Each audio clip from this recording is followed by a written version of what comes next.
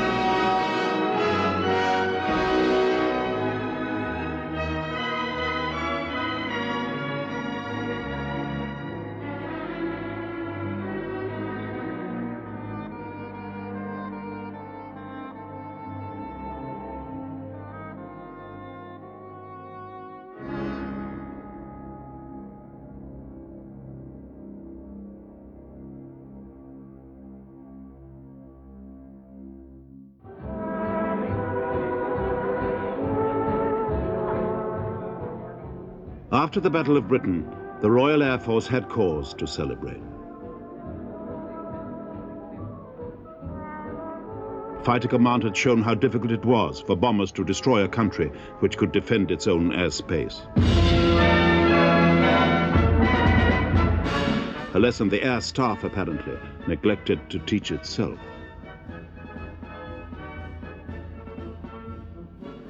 Lord Trenchard had founded the service as a force of strategic bombers. Fighters for defense were secondary. Long-range bombers, it was argued in the 30s, could win wars without costly land battles. They would bomb the industrial heart out of an enemy and totally demoralize his civilian population. In 1939, the RAF was not really equipped to put this thesis to the test. But after Dunkirk, it was the only force capable of attacking Germany, and the British public desperately needed an attack. The British Empire is building up a tremendous bomber force designed as the offensive air weapon to smash the heart of Germany.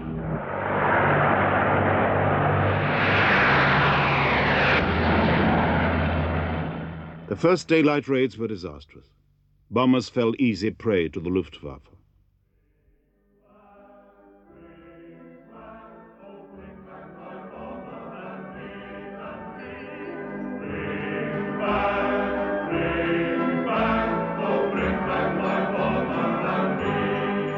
Still, the RAF persevered, though losses mounted. Heavy casualties forced Bomber Command to start flying at night. The controller said, how can you miss them? And I leave you to guess what I said. Okay, chaps, here we go. Hello, Sea Charlie. Hello, Sea Charlie. Pass on, 3, pass on, 3. Yesterday, taxi out and take off. Bring back, bring back.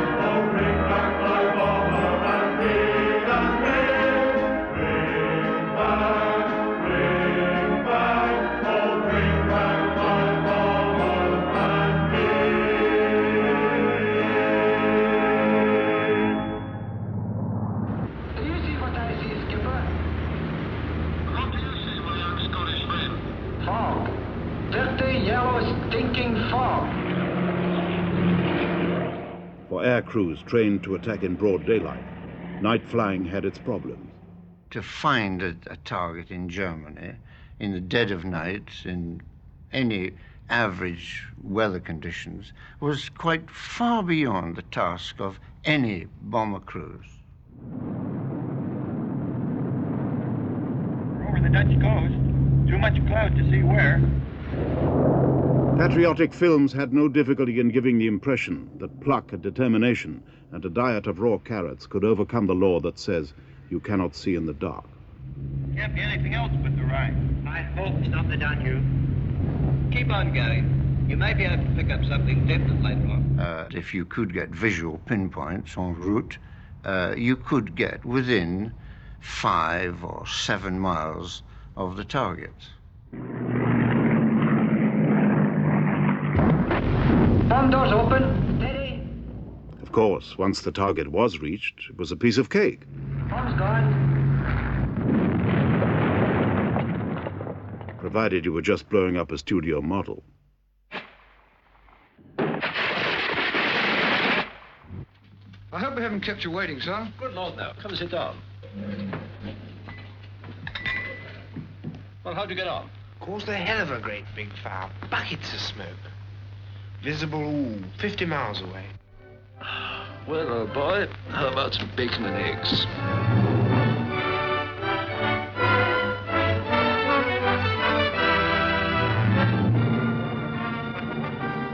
The truth was different. In fact, in those days, and it's been proved since, 3 bombs in every 100 got within 5 miles of the aiming point.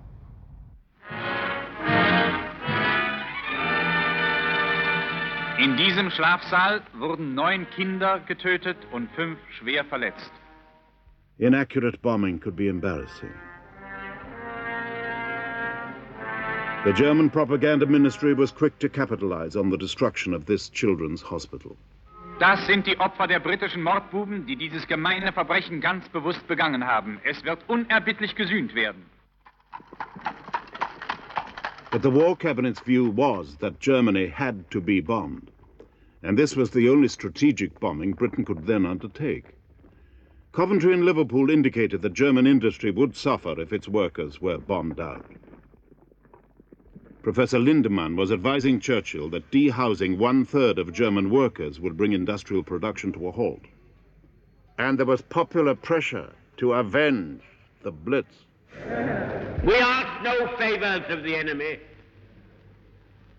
We seek from them no compunction.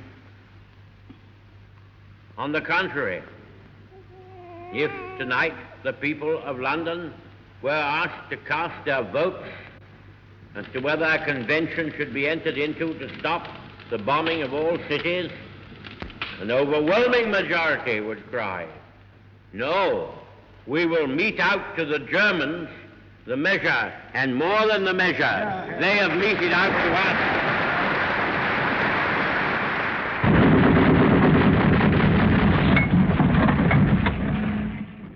The Germans were now meting it out to the British bomber.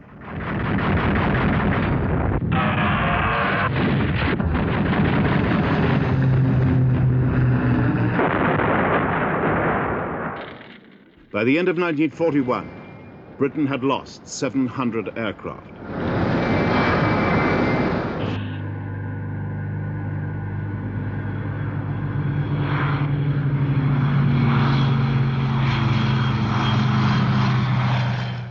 The Navy and the Army were demanding bombers for the Atlantic and the desert. Bomber Command stood to be put out of business. In the face of mounting losses, the cabinet ordered bombing operations to be cut down to save the bomber force. During the respite in February 1942, Sir Arthur Harris took over as Commander-in-Chief Bomber Command. He was determined to succeed with new tactics and new bombers. The Nazis entered this war under the rather childish delusion that they were going to bomb everybody else and nobody was going to bomb them. At Rotterdam, In London, Warsaw, and 100 other places, they put that rather naive theory into operation. They sowed the wind, and now they are going to reap the whirlwind. I put them onto the North German ports in the Baltic because having flown quite a bit at night myself, I realized that the easiest targets to get hold of course, were always the ones on the coastline. Because if you can see anything, you can see a coastline. And if you can see a coastline with its odd shapes, you can find your way along to ports and recognize them. Lübeck and Rostock were the first major targets. As ports, they were easy to find, and they burnt well. In March 1942, 230 bombers destroyed half Lübeck. In April, Rostock was bombed into flames. The style was set: night area bombing. This was to become the pattern for the next 3 years. It was terrifying. It was indiscriminate. But as far as Bomber Command was concerned, there was no alternative. How many occasions, looking out of the window or walking out in the garden, could you see up to 18 or 20,000 feet? Maybe on 2 or 3 days at most. On how many occasions can you guarantee, if you could see up to it here, that you could see down to it 400 or 500 miles away in the other end of Europe? That was the situation. There's no possibility of hitting individual targets consistently, small targets, until we'd got the navigational electronic aids that would show those targets up in the dark or through clouds. The first electronic aid to navigation now came into service. It was called G. 3 radio transmitters in England sent out an invisible grid of signals across Western Europe.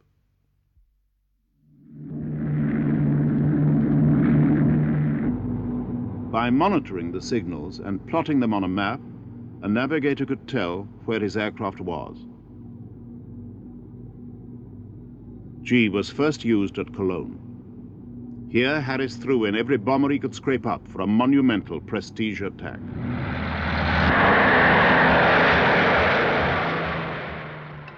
In your hands lie the means of destroying a major part of the resources by which the enemy's war effort is maintained. Press home your attack. If you individually succeed, you will have delivered the most devastating blow against the very vitals of the enemy. Let him have it right on the chin. Send that message to all groups and stations. Well, I was trying to show then what could be achieved with something approaching an adequate force, and that it would be achieved without abnormal casualties. The hours of darkness over Hitler's Germany are about to be made hideous. The men of Bomber Command know well what they have to do. A calm, moonlit night. Everything ready and waiting, from planes to carrier pigeons.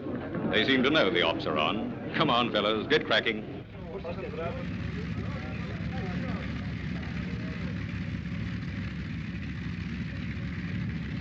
Round the clock with the RAF. At station after station, there are heavies, including Lancasters, the heavy bomber of the moment, ready for tonight. For tonight is going to be very, very interesting. 1,000 bomber night.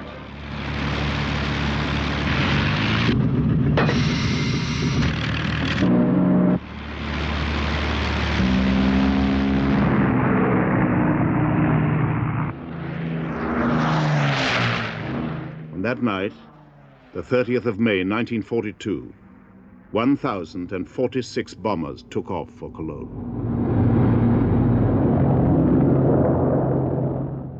Wir hörten auch gleich kurz darauf das Brummen der anfliegenden Bomber. We heard the drone of the approaching bombers and guessed that it was a heavy formation.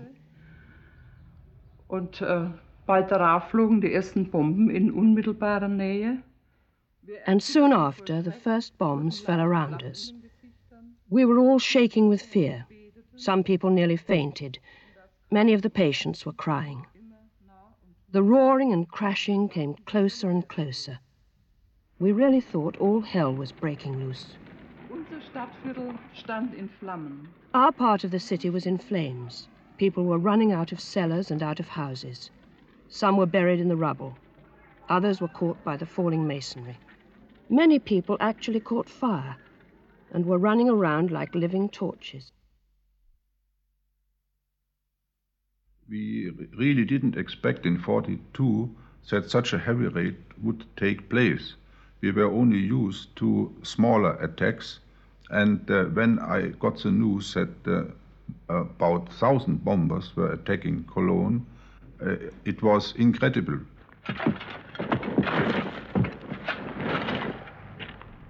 The morale of the people was not shattered too much.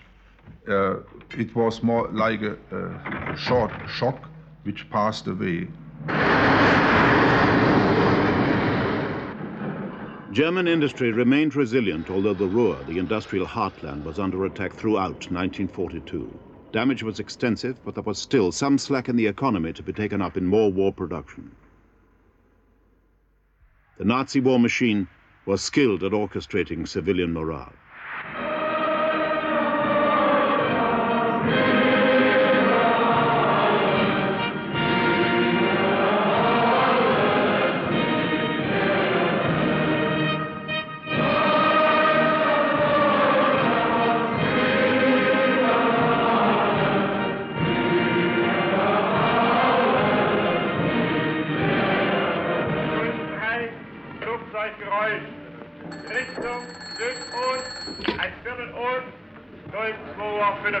Bitte mal die Geschwindigkeit von 02:15 Uhr nachmessen.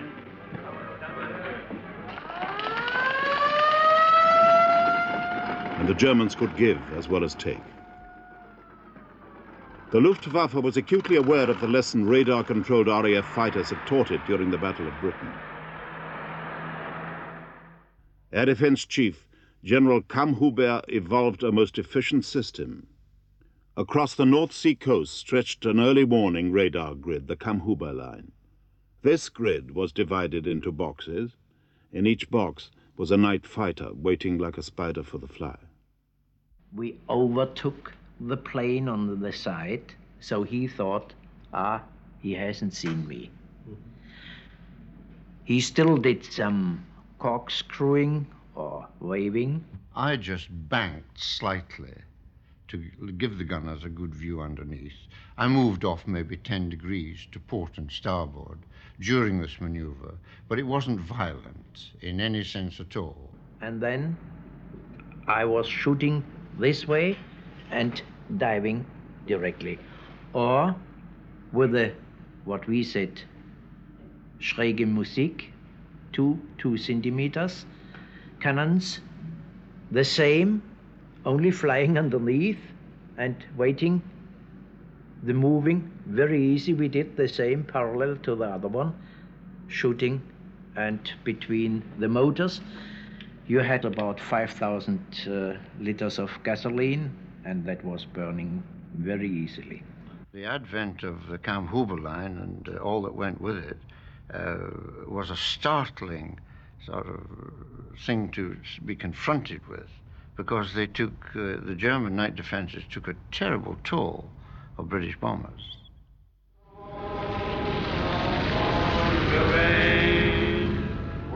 But now the RAF was no longer alone. Where seldom is heard a discouraging word, and the skies are not cloudy all day. Hi, fellas, there's your bird seat for Hitler. Come and get it.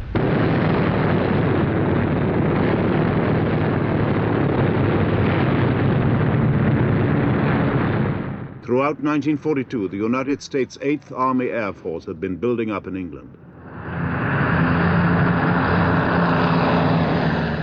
The American air chiefs believed they could succeed in daylight without suffering the losses the British had done. They were convinced they could bomb accurately by day. There's Charlie doing his twirl again. Wish I had something like that to play with.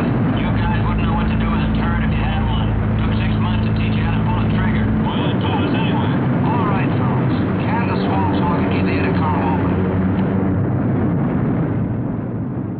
Their aircraft were very heavily armed. Some carried up to 12 machine guns, and they were trained to fly in close formation.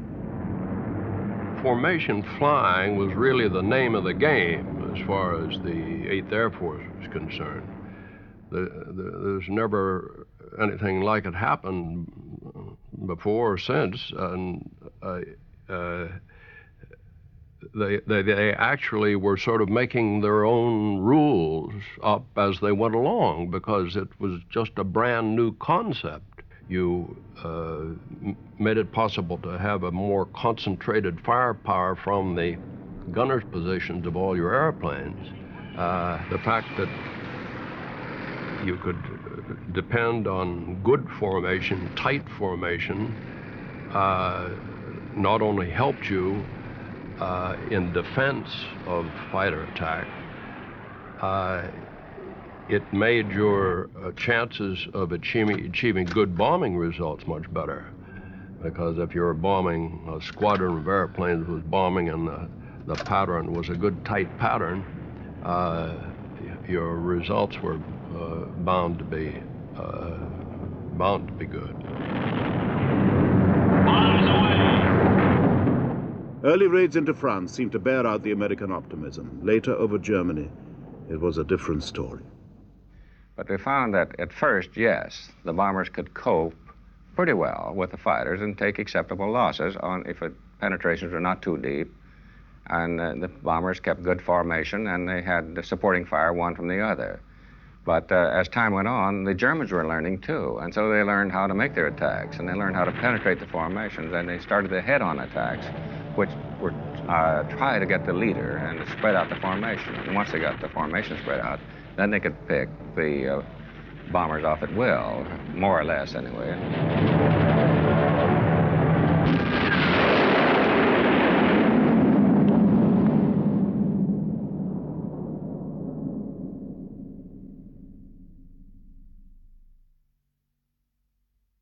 But it was too early to admit defeat.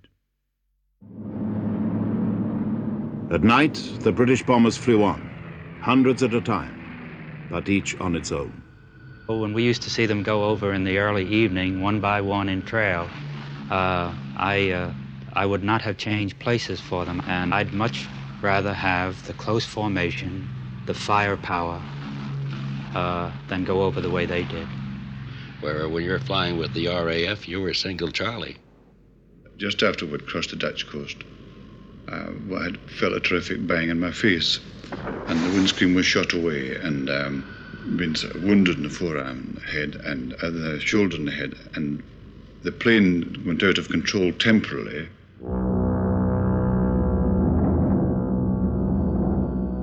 So I didn't see any sense in saying, you know, that I'm wounded in case they all thought, you know, he's going to pop off any minute now.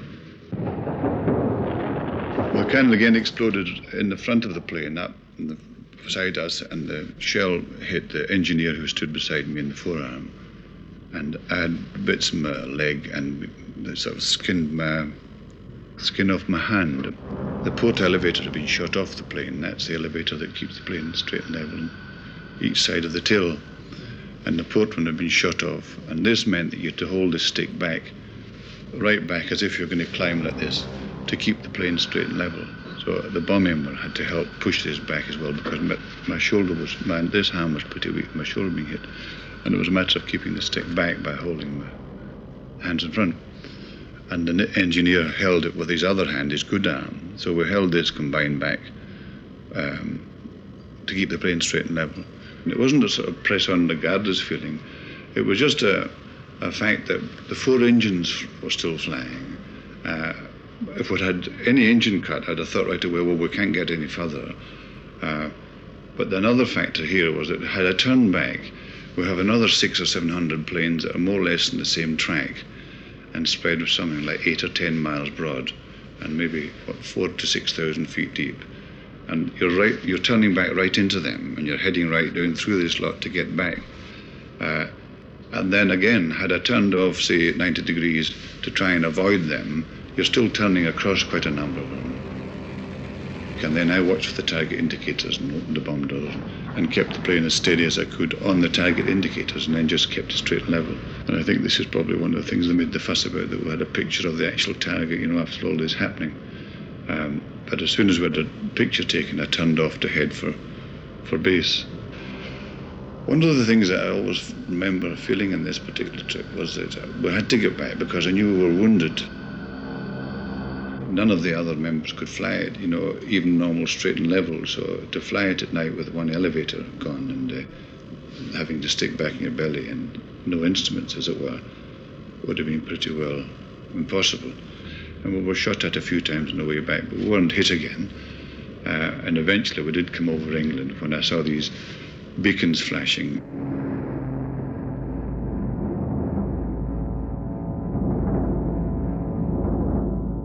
As it touched down, the legs of the undercarriage collapsed and along their belly for maybe 50 yards or so, and came to a stop, switched off engines to keep the fire hazard down. It was then only that I knew the navigator was killed because he had slid forward beside me.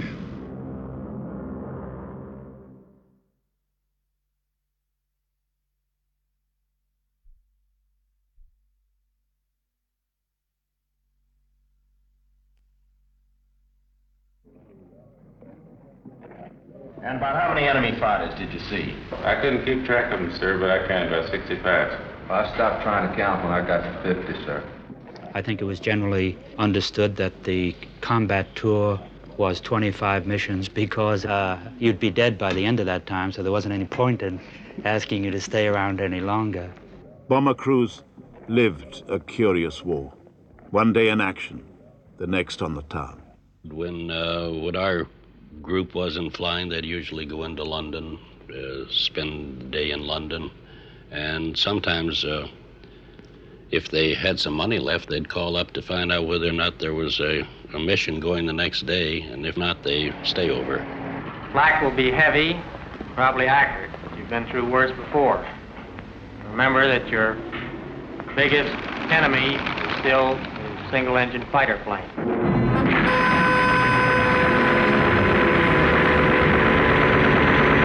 I recall one evening in the officers' club, our operations officer was pouring scotch into a one-armed bandit. You know, these things that you put quarters in, trying to persuade the machine to deliver a jackpot. But I guess it was a kind of an eat, drink, and be merry a sort of life.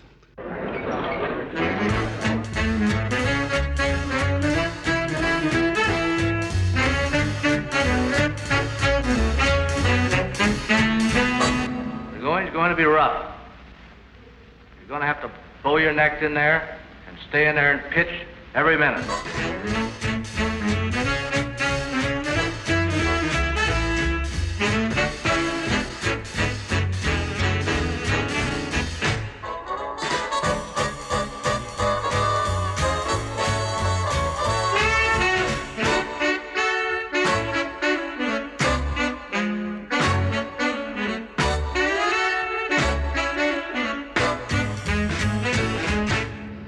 I think that flying is so impersonal, that is to say combat flying, that you don't get that intimate sense of loss if you see an airplane get shot down that you'd have if your buddy on a battlefield had his head blown off right within arm's length.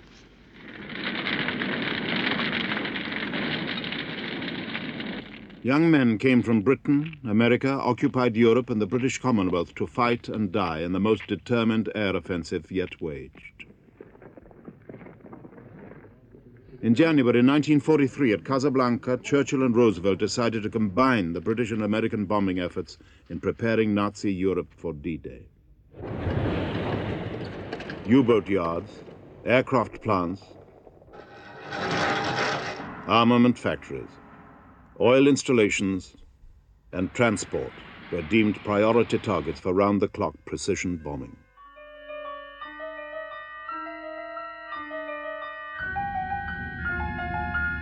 But precision bombing at night was still impossible for Harris.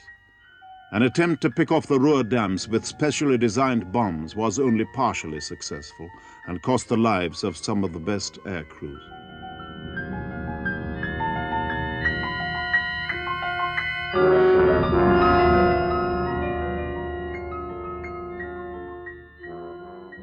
Though the raid led to improved accuracy later on, not all the dams were hit. Ruhr arms production was unaffected. Harris believed that only the mounting onslaught of night area bombing would crush German industrial capacity. At this time, we were getting better aircraft. The Lancaster was coming out in great numbers. We were losing the lesser efficient Sterling and the Halifax. We were getting better radar devices. And we had extremely good navigators, selected navigators. And this was the essence of the whole thing. And these navigators were able to get much closer to an aiming point than we had previously. Then we laid great lanes of flares, hundreds of flares. Even if we missed the aiming point, we would identify some very positive feature on the ground, like a lake or a bend in the river. And from there, we could then creep onto the target and put flares down, and different colored flares. And then later on, we got target indicators. And these were, just imagine, a great bunch of incandescent grapes falling from 2,000, 4,000, wherever we wanted them to detonate from. At the end of July 1943, Harris deployed his improving technology with devastating effect on Hamburg. The effectiveness of the first Hamburg raid was due to us at last getting permission to use something we'd had in the bag for a long time, which was known as window, which was the dropping of clouds of aluminium paper strips, which completely upset not only the German location apparatus, but also their gun aiming apparatus.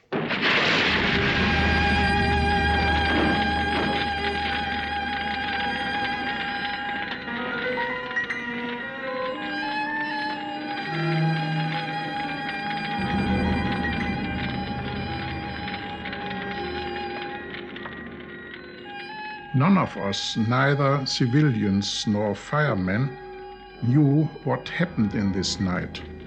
It was a very heavy raid, but we had almost the same 1 year before. We were not prepared for the firestorm, which broke out half an hour after the raid. The effect of the bombing, combined with the summer heat wave, was to create a man-made tornado of flame, a firestorm. Und diese ganze Gegend wurde von Kanälen. I went to this area near the docks. It was crossed by canals. People tried to leap down into them out of the flames, but the water was on fire. Das Wasser brannte. Das ist schwer zu erklären, wieso Wasser brennt. It's difficult to explain why the water was burning. There were many ships, small ships, moored in the canals. They had exploded, and burning oil had been released onto the water. Und die Menschen, die brannten, and the people who were themselves on fire jumped into it. And they burnt, swam, burnt, and went under.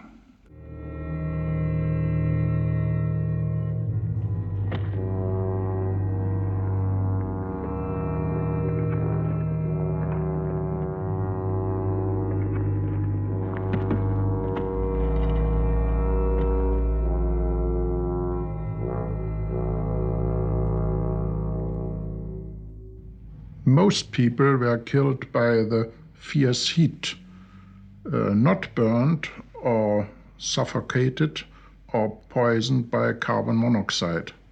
We think that in some places the temperature reached 1,000 degrees centigrade.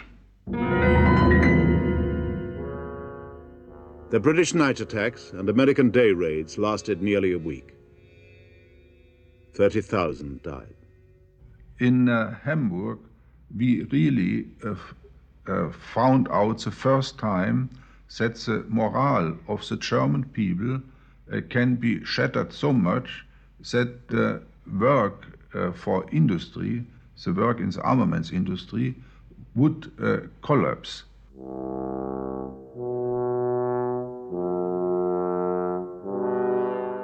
At the time, Speer said that 6 more raids like that would have finished the war.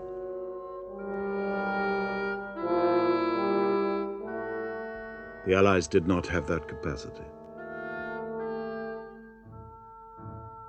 The shock passed.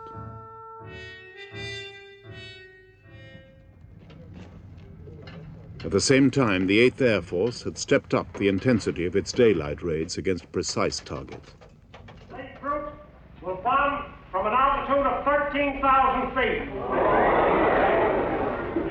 We feel that this low altitude will be equalized by the element of surprise which is with us.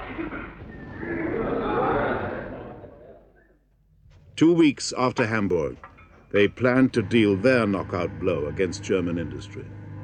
Lights, please. This group of buildings here is your target.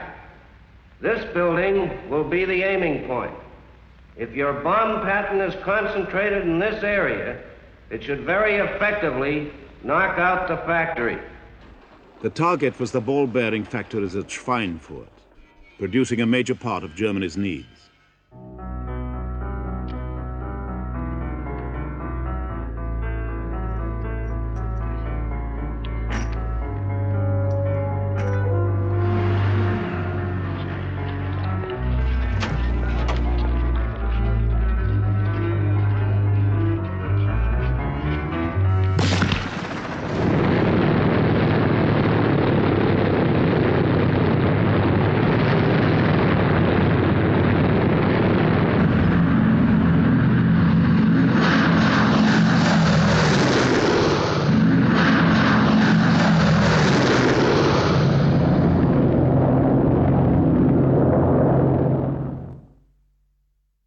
The attacking force was to be split into 2.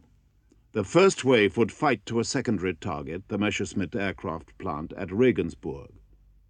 Then it would fly on unhindered to North Africa. The second wave, 10 minutes behind the first, would then arrive at Schweinfurt whilst the German fighters were on the ground refueling. Their battle would be during the trip home. We went in. I went in without any fighter escort at all and flew clear across Europe without fighter escort, with about 125 airplanes that I had in the division at the time. Astonished German air defense staff plotted the path of the first wave as it flew further and further into Germany. They could not tell the plan was going wrong. British weather helped to upset the Americans' careful plans. Unexpected low cloud delayed the takeoff of the second wave. The result, the Luftwaffe, refueled and rearmed, was waiting for them. Well, we didn't expect an attack coming that far into the country without fighter escort. And we were all very astonished.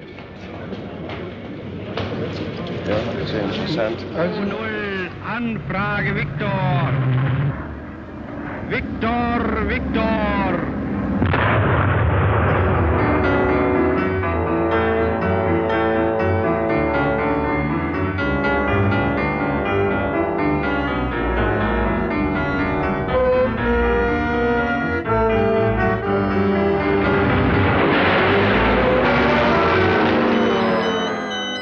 Schweinfurt has been the result of very good conditions in favor of the German fighters and the fact that we could bring about all our fighters in operation to intercept the bomber stream. This altogether has favored our results.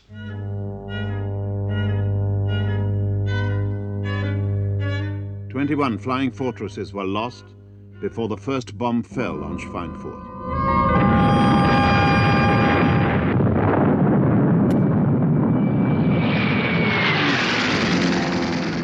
Division coming in later had heavier losses because they had to go back out in addition to coming in. So I think we wound up the day by losing about 60 airplanes, which didn't make anybody very happy. Kom der nummer 8 nu von unten i Ziel und hat den prima Hingang. Genau nochmal für ihn.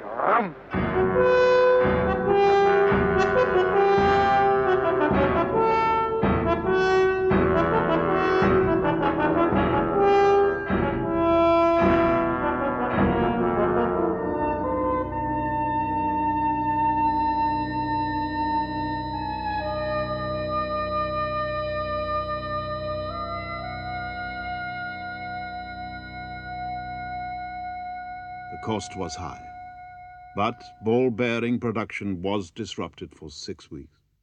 When you hit Schweinfurt first, it was a nightmare getting through.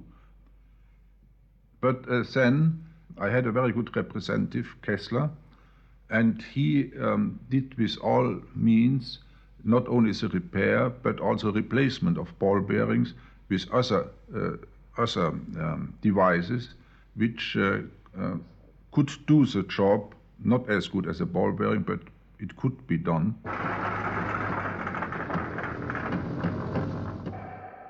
In the two-wave attack, over 120 aircraft were lost or damaged beyond repair.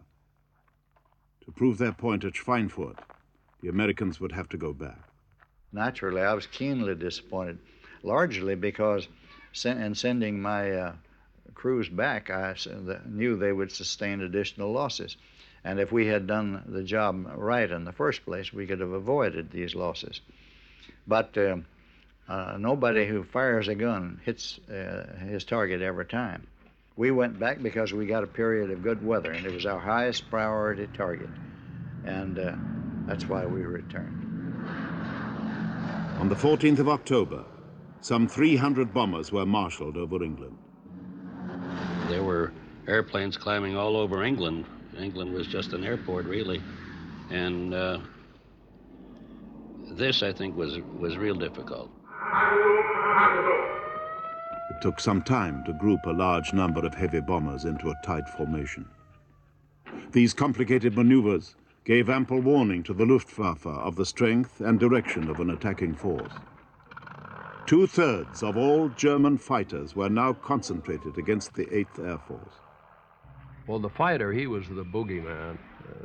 The fighter had eyes, and in a great many instances, the fighter had a pretty competent fella at the controls, and when he latched onto you,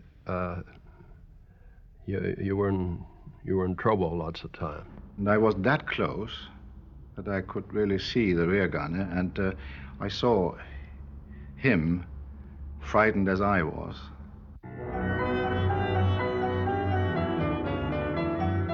They'd call the positions of the fighters out over their intercom, you see, and sometimes they'd get so frightened that they'd continue to hold the microphone down and keep hollering into the microphone. And they started by 1,000 meters, almost, with their tracing ammunition in order to frighten us. And I told my younger pilots, who had no experience, to close their eyes, attacking from behind.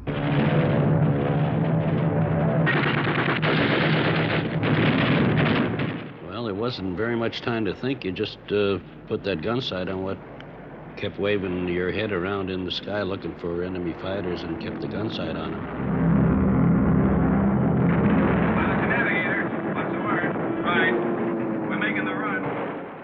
Right before we hit the target was the worst part of the ride. We got picked up by fighters and were taken into the target, and then they left and we dropped the bombs and they took us, picked us up after the target. More than 60% of all ball-bearing production at Schweinfurt was destroyed. The Americans had lost more than 60 flying fortresses. If you would have repeated those raids shortly afterwards and wouldn't have given us the time to rebuild then it would have been a disastrous result. But could you take the losses that the forces took when you didn't know whether you were going to accomplish it or not, when you thought ball bearings were coming in from Sweden and you possibly through Switzerland? So you didn't know, so you don't go on with those things. So the strategy swung back from pinpoint targets like Schweinfurt to another night area offensive, Berlin. With American support, Harris believed he could wreck Berlin in 6 months and win the war. But the depleted 8th Air Force were not now able to join him. He sent the most amazing signals, and one that I'll always remember, and this is the sort of thing you read out to your crews at briefing. This one went on to say, tonight you go to the big city, that's Berlin. You have the opportunity to light a fire in the belly of the enemy and burn his black heart out.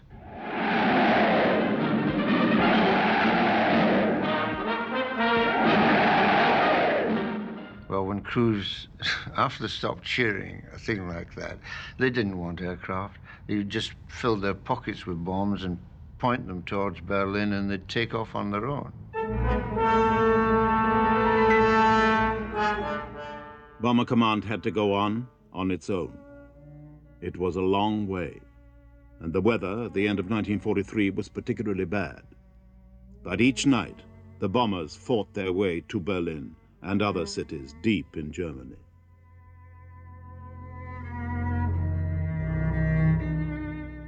Harris's crews wrought terrible damage.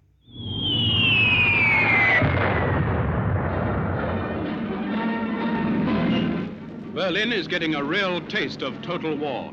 The terrific weight of the RAF assaults on the capital of Naziland has set the Hun reeling. How he must regret the ruthless attacks he made on Warsaw, Rotterdam, Belgrade, London, Coventry, and the rest. The day and night of reckoning is here. And what do you think of it, Keith? Well, I think Jerry definitely had it this time. Certainly was a wizard praying.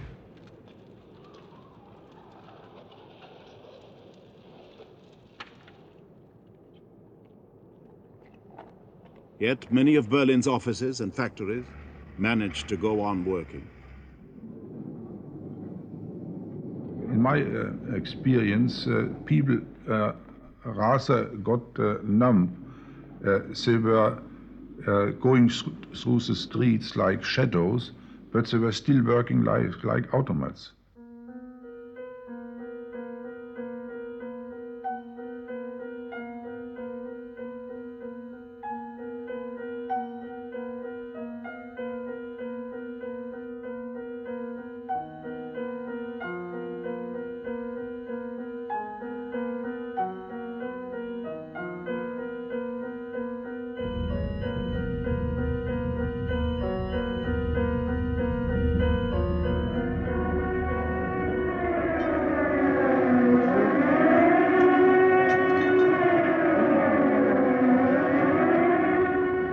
We had very little trouble in getting there, but one thing I did notice was the vicious way in which every German town now seems to throw out flak indiscriminately.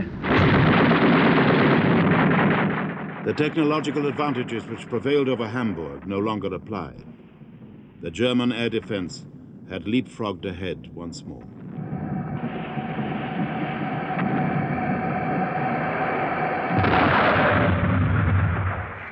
Berlin looked as if it would indeed remain Berlin.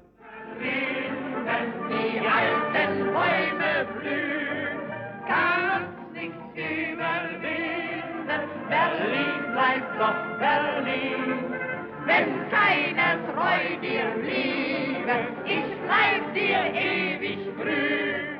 By early spring 1944, Harris had not totally destroyed the city.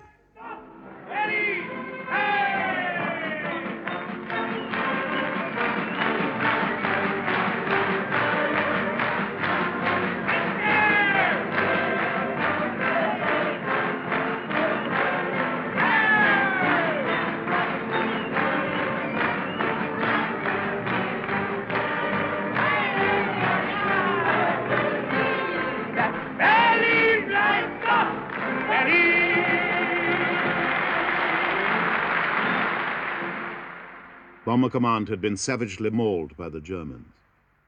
In those 4 months, in raids against Berlin and other targets, 1,000 aircraft, the command's first-line strength, were lost. But Harris did not, and does not, concede defeat. The casualties in the Battle of Berlin were no more than we would have suffered if we'd gone anywhere else in Germany, deep into Germany. People seem to forget that Bomber Command fought 1,000 battles during the war. You can't succeed in every one. I'm not saying the Battle of Berlin was a defeat or anything like a defeat.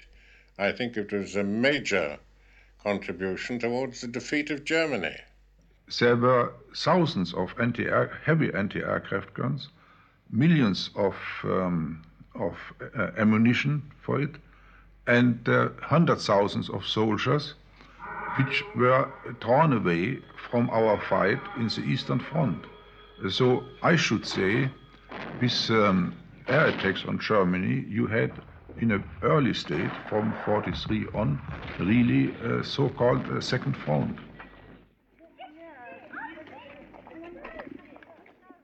Despite all the devastation, the Germans carried on. German industry was still supplying the armies fighting fiercely in the east and in Italy. The strategic bombing thesis remained as yet unproven.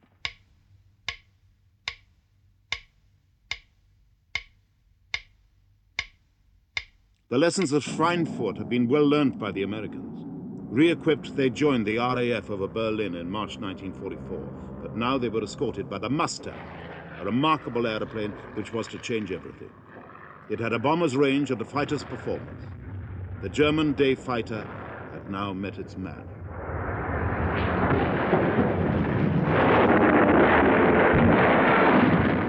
By the end of spring 1944, the German day fighter had lost where the Spitfire and Hurricane had won. The Americans had finally beaten the Luftwaffe over daylight Europe with their long-range fighters. We had nothing of the same effort, and I think they frightened us quite a bit. I think the main concern was the quantities which they were showing up.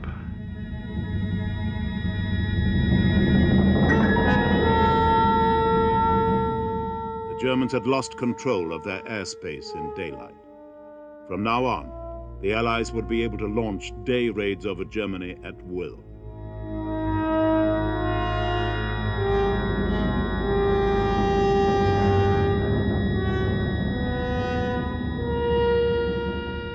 But in March 1944, both bomber forces were placed under Eisenhower's overall command to prepare for D-Day. There would be 6 months' respite before the Allied bombers could set out once more to break the will of the German people.